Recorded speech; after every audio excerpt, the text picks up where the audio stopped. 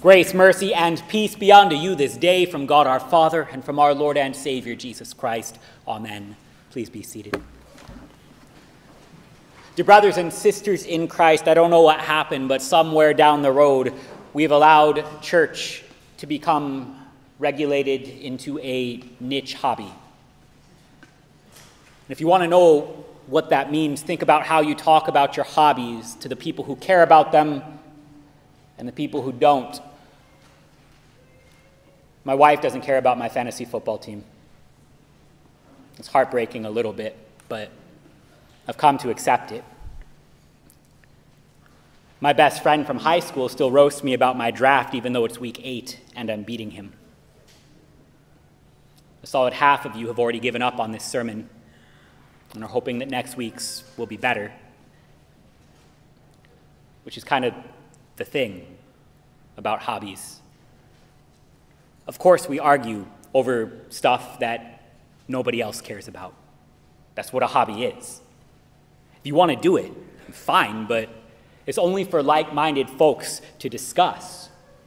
And so it's also great that 504 years ago, Martin Luther nailed 95 theses to the door of a church protesting the sale of indulgences, centered around the complaint that if the Pope truly sat as the arbiter and steward of the treasury of merit, he ought to just hand it out for free instead of charge people for it.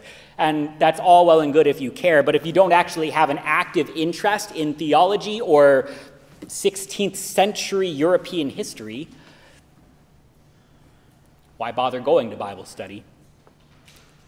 You learned it all in 8th grade when you took the state capital test, and you remember both just fine. And a solid half of us are willing to go ahead and sign off on the fact that the capital of New Hampshire is New Hampshire City. We're doing fine without Bible study. More or less, because, I mean, really, if this is just one more hobby competing with your time and energy with every other hobby that you have, it sort of just comes down to personal preference. If it is just another hobby, the world is never going to understand the point of Reformation Day. The world doesn't see the difference between Lutherans and Catholics. We dress the same. We sing the same. To them, you're either Christian or you're not. And as long as you're willing to be with them on their political issues, after that, they're willing to sort of treat the whole thing like Star Wars. Just don't talk about Star Wars to people who aren't interested in Star Wars, and life goes a lot better. They don't care. And I'll do my best to get over that too. Definitely, though, don't tell other people how to live based on Star Wars. Everyone should be free to do what they want. Who are you to tell somebody else what they have to care about? Which is really what this whole thing is all about. We want the freedom to choose for ourselves what matters, what to hang on to. But Jesus says anyone who commits sin is a slave to sin. There's a lot of folks who dodge the whole church scene just because they don't want to be called a sinner. They don't want to bind themselves to a code of behavior. They don't want to give up Sunday morning hobbies.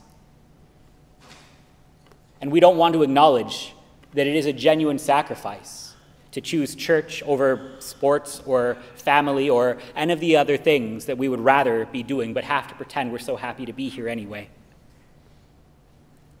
And we don't want to have the discussion because we think we're free to choose something else, even if it is really just a distraction to cover up what's really wrong. That's what we do with our hobbies. We use them instead of dealing with the things that are really wrong. We wrap up our whole identity inside of our hobbies.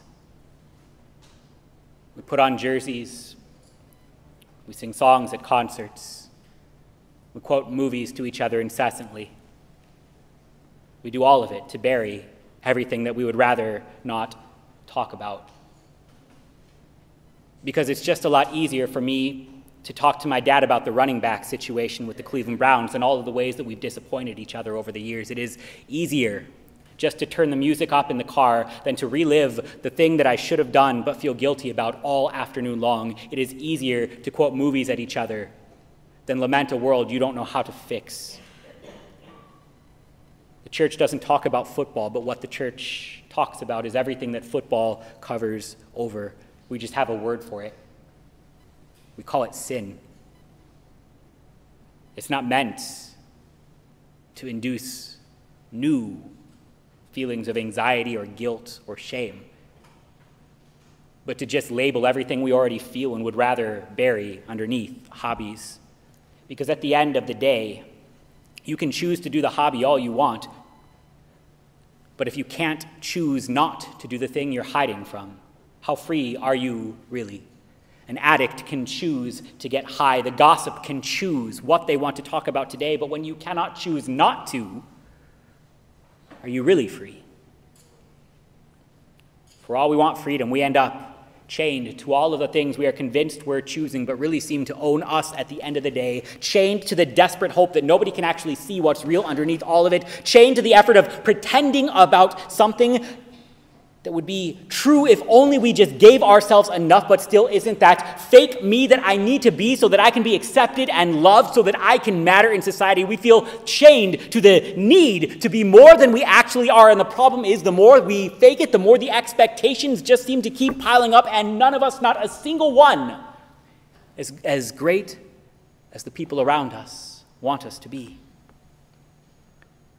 And sometimes just pretending is too much. Sometimes we are just desperate to look a little bit less ruined than we actually are, because the fear of being really known, really seen underneath everything else that we would hide is terrifying. Because what is buried underneath every stupid thing that I would rather talk about inside of me is ugly. The church calls it sin for a reason. It breaks stuff. It hurts the people around me. It hurts me. And we are, all of us, pretty good at hiding it anymore. But still, there is that guilt of knowing the truth, that as much as I pretend, as much as I hide it underneath hobbies and all sorts and sizes, it doesn't actually change anything. It just gets harder and harder to carry around. And even what I can hide from everybody else, God sees. And it's not just the God who says, do whatever makes you happy. If you just pray hard enough and buy stuff for the church, it'll all even out and you'll get all the stuff you really want. We do have a God who threatens punishment for sin, for all of it, for the pain that we inflict upon our neighbor who God loves, even if you can't stand them, for the way that we mistreat and disrespect him when we claim to love him so much but cast aside his word every chance we get, and for our absolute inability to do anything else. Everyone who commits sin is a slave to sin, even while we try our best to convince each other we are free, because the lie is just more comfortable. It's the same lie that the devil has been telling us since we've been around to tell it. Over and over again, he says, this is on you. You better carry it. Figure out a way. And then all he really has to do is wait till we're teetering on the edge and point out all the places where we couldn't, where we don't. That is what the Reformation is about. Truth. Truth that sets us free from all of the lies that we tell ourselves and each other. Truth that even sets us free from fear, from bondage to sin, and all of the baggage that comes with it. And that truth is simply this: God sees all of the things that we hide. God sees you sinking underneath the weight of all of it. And he loves you anyway. Full stop. He loves you anyway, not because you have fixed your life, not because you have promised to do better, not because you have bought, tithed, or given, not because you have done anything. Christianity, at its core, is not at all about how much you love Jesus. It is solely based upon how much he loves you.